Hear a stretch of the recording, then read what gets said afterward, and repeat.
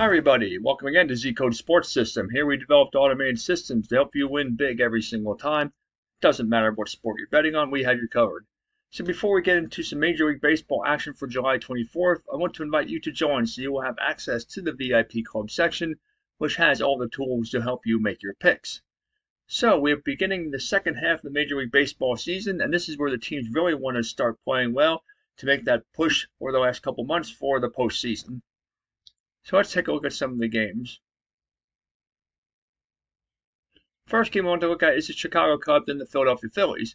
The Cubs entered the contest dead up versus the Phillies burning hot. Drew Smyly is scheduled to pitch for the Cubs. The Phillies have not yet named their starter.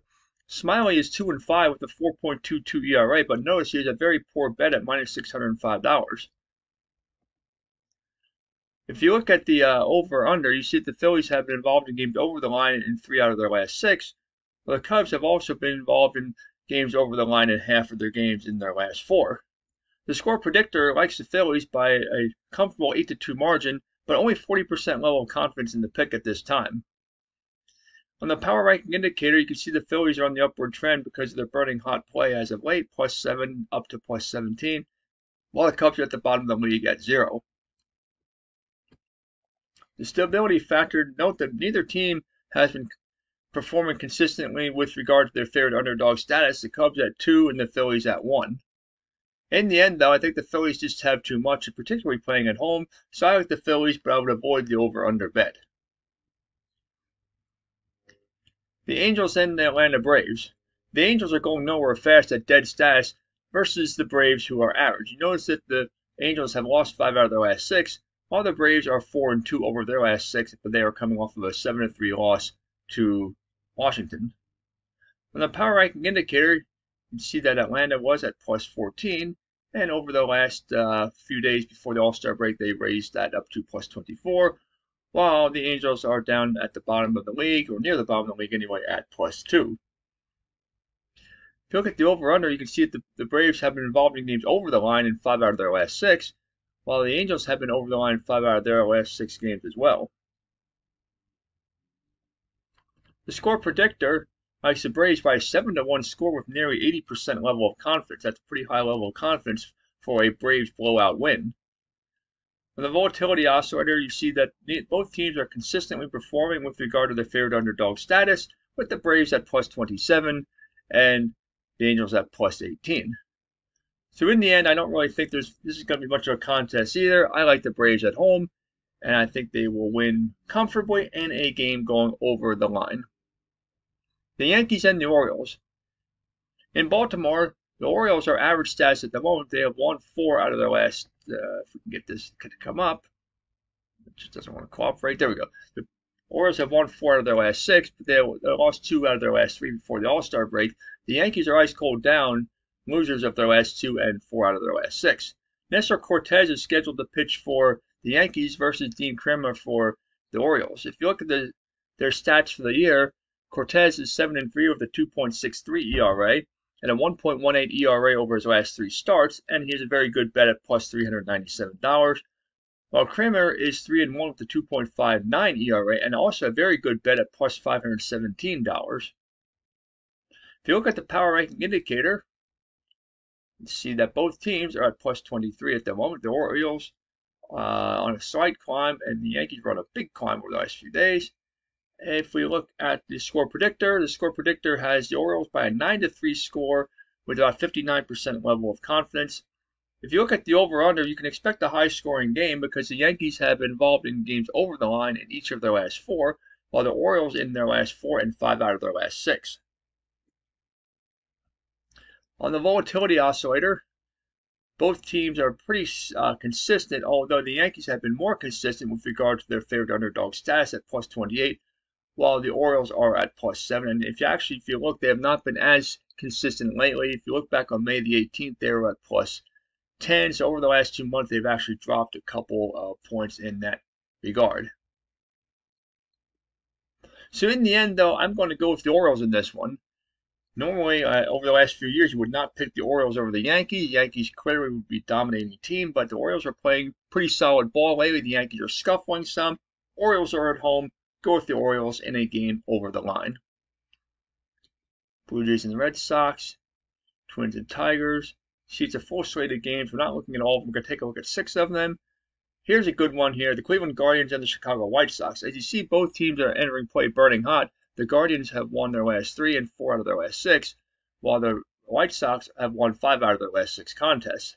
If you look at the over-under, you can see that the Guardians have been over in 2 out of their last 4, while the White Sox in 3 out of their last 5. The score predictor has this as a very tight contest, 5-4 in favor of the White Sox with 54% level of confidence.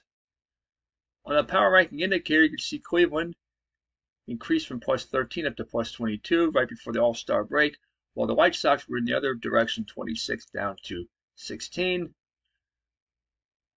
The stability factor, we always like to take a look at this. Notice that Chicago is not very consistent at all. I mean, they're still above 0, they're still positive, but only at plus 5, whereas they were up at plus, let's see, this was at plus 7, just back a little over a month ago, while the Guardians are at plus 16. In the end, I like the Guardians to win this one, but I would avoid the over and under bet. The next game we want to look at is Tampa Bay and Kansas City. Tampa Bay is entering the contest burning hot, winners of 5 out of their last 6, while the Royals are ice cold down. You can see they are on a 3-game losing streak and have lost 4 out of their last 6. The over-under, you can see that Tampa Bay has they've been over in games 4 times out of the last 6, while Kansas City has been over also 4 times in the last 6. Neither team has named their starting pitcher as of yet. If you take a look at the power ranking indicator, you can see both teams have been on a downward trend over the last few days, 28 to 19 for Tampa Bay and 20 down to 11 for Kansas City. The score predictor has Tampa Bay by a pretty wide margin of 8-2 with a good level of confidence and prediction of 70%. Kansas City has been performing a little bit more consistently with regard to the favored underdog status, but Tampa Bay has been consistent as well, plus 21 to plus 14. In the end, I like the Rays to win this one by several runs, and I like this game to be high scoring, so go with the Rays and over the line. We have one more game we want to look at. You scroll down through the list here. San Diego and the New York Mets. The Padres enter ice cold down. You see they are coming off of a loss, and they have lost 4 out of their last 6, while the Mets are average. They're also coming off of a loss, but they have won 4 out of their last 6. Joe Musgrove is scheduled to pitch for the Padres versus Carlos Carrasco for the Mets. If you look at the pitching matchup, you can see Musgrove is 8-2 with a 2.42 ERA and a very nice bet at plus $508, while Carrasco is 10-4 with a 4.28 ERA, or excuse me, 4.27 ERA, but is 1-0 with a 1.55 ERA over his last 3 starts. The score predictor has the Mets by a 5-2 score with 52% level of confidence. If you look at the over and under, over for the Padres in 4 out of their last 6 games, over for the Mets in 2 out of their last 4 games. If you look at the power ranking indicator, you can see upward trends for both teams. The Mets all the way up here at plus 28, while the Padres have increased from plus 3 on July 15th up to plus 20 right before the All-Star break in just a 2-day period of time. The volatility oscillator shows the Mets at plus 19 with the Padres at plus 7, meaning that the Mets have been a little bit more consistent with regard to their favored underdog status. In the end, I like the Mets in this one, but I would not bet over the line. I think this is going to be more of a pitching battle, and the score predictor is thinking that way as well. So let's go with the Mets in a game under the line. So there you have it. Those are the games for Major League Baseball for July 24th. Happy betting. We will see you again next time.